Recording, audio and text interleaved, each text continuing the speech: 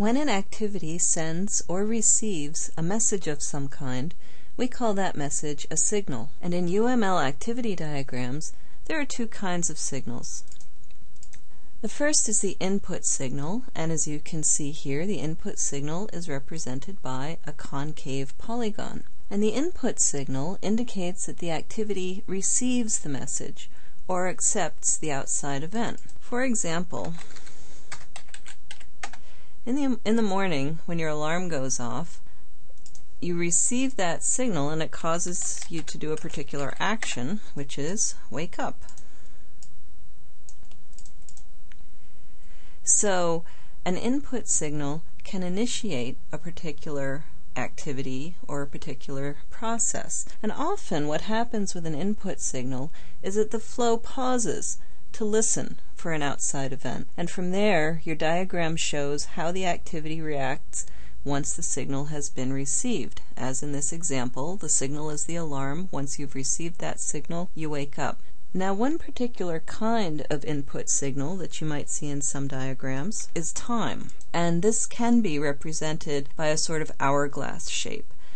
And time is an input signal that initiates various actions or activities. For example, the end of the fiscal year will often start a whole string of processes. So time is one kind of input signal.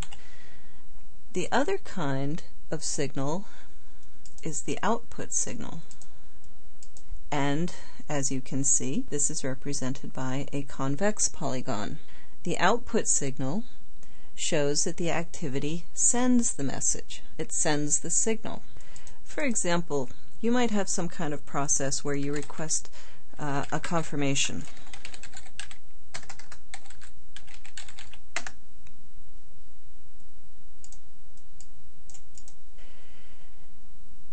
And the output signal is useful when part of the process involves sending a message, such as a confirmation request, and then waiting for a response before continuing. So when you request a confirmation, you're going to wait to either get the confirmation or get a no in response before you proceed. So that suggests that request confirmation is going to be followed by some kind of decision. And there might be a couple of different actions that you can do depending on whether you get confirmation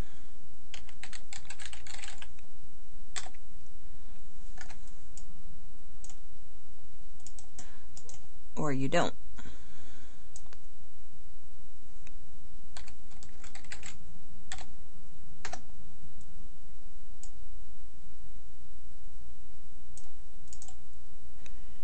So that shows how signals work. They're either input into the activity or they're output to some outside entity outside of the activity. Let's do a quick, simple diagram to show how you might do this in practice.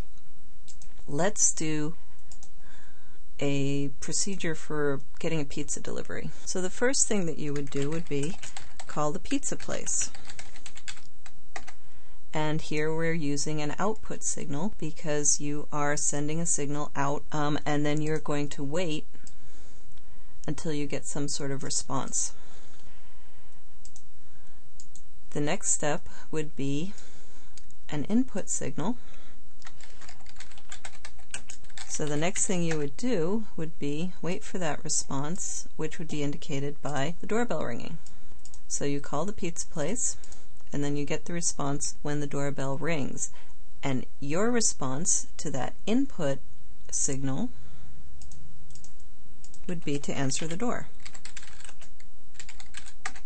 And from there, your process can continue with other actions. You answer the door, you pay,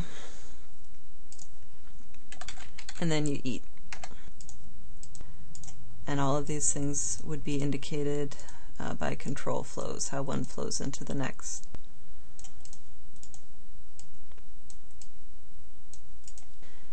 So this shows a simple example of how output signals and input signals can work inside an activity diagram to show how messages get sent from the activity and received by the activity as part of the flow.